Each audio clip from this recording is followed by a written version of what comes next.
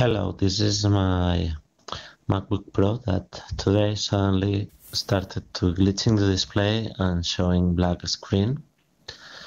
As you see, is the power process, um, but not always boot up the same. I need to boot with an external display, but as you see, it seems like broken now, glitchy stuff.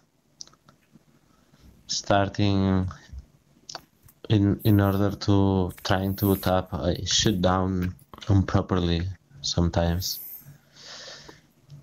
Now I'm checking my devices, what is connected, what is not. You see the screen goes and goes off and do some weird things.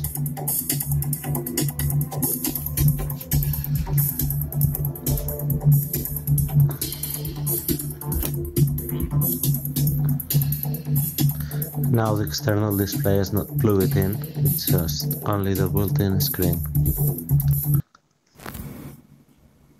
This is doing the diagnostics, and as you see the glitches are still present, but remain well all the process until the end.